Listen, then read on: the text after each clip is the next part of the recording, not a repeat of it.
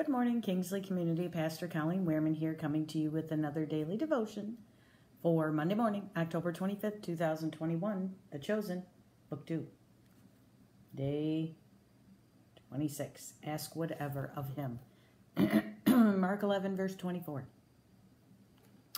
I tell you, whatever you ask for in prayer, believe that you have received it, and it will be yours. Asking for whatever sounds simple enough, but waxes more complicated when put into practice. The asking part is pretty straightforward. We know how to want stuff. It's the receiving bit where the wheels can fall off, because we don't always get what we've asked for.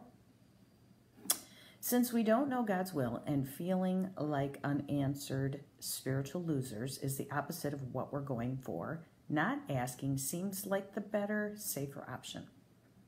Sure, we'll never get what the whatever is, but at least we won't have to deal with all that pesky discouragement. Fortunately, Jesus does not share the aforementioned sentiment, and he tells us repeatedly to ask for whatever. Why? Because what we want matters to God. He bakes many of those wants directly into our DNA, and there are certain whatevers he's eager to answer for the sake of his kingdom and glory. Incidentally, the same could be said of our deficiencies. They too matter, and God wants to use them. More on that later. As it turns out, God knows everything about the difficult situation you're in.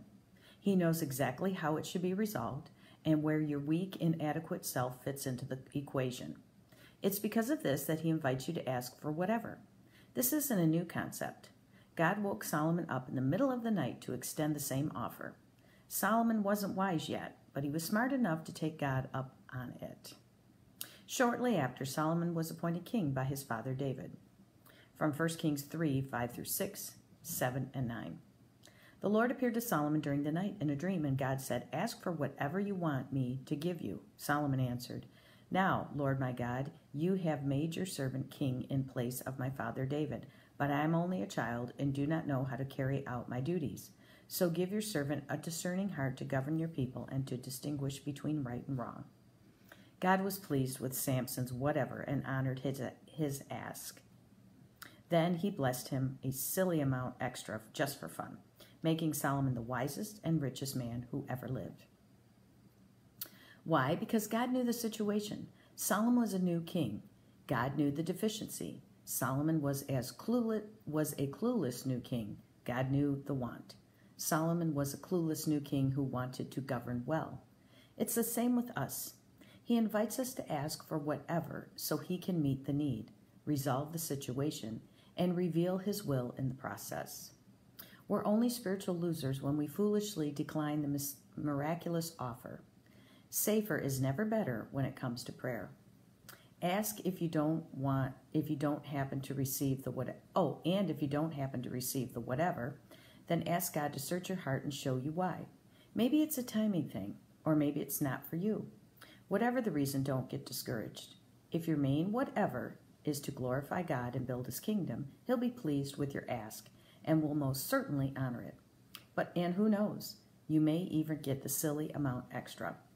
So Solomon was appointed king by his father. Remember, King Solomon is King David's son, and so he was very young, and he asked God for something.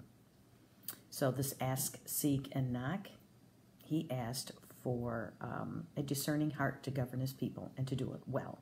And that was pleasing to God. So God honored that, gave him that, and also threw in some extra stuff. He was known as King Solomon, the wisest and richest man who ever lived.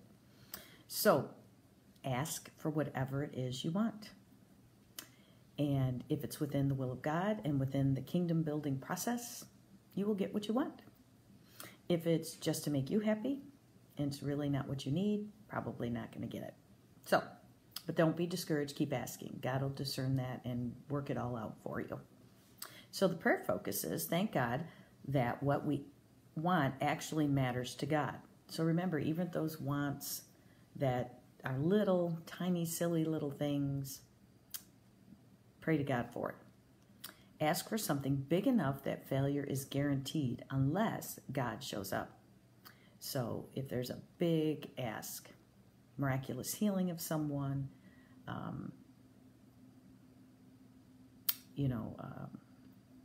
addiction to be broken,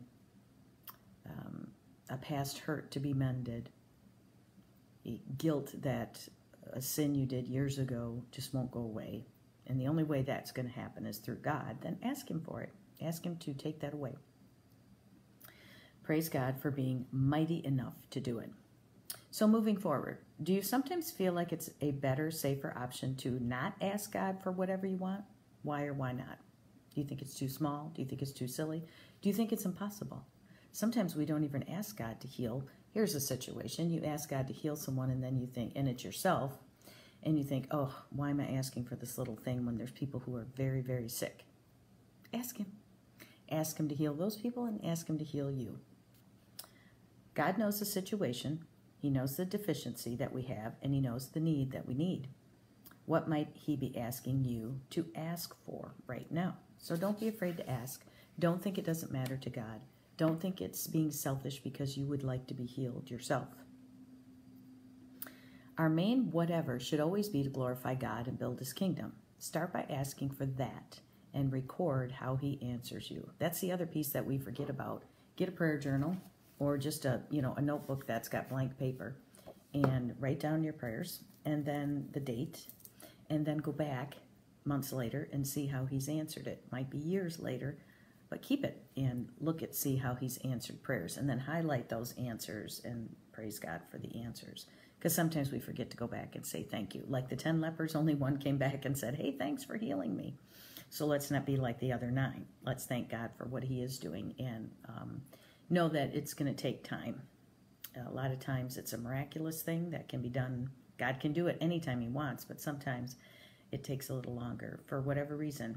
Whatever His plan is, we have to trust that. We know that He's the one that's in charge of it. So don't be afraid to ask, even for the little things, for yourself, for a loved one, for your dog, your animals. People are, should I pray for my animal? They're sick. Absolutely. God loves the animals. He created them.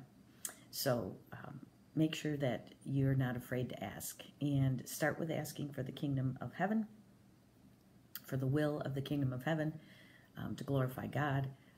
Start by asking for those little things that seem silly, and God will answer you. And then be ready to record the answer. So I'm hoping this was helpful for you today.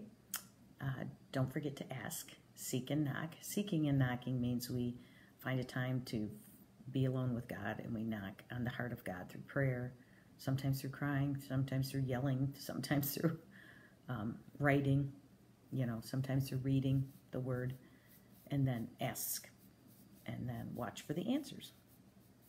So enjoy this rainy day. I don't know if we need any more rain, but looks like we're going to get it. So enjoy the day. I'll see you tomorrow. Bye.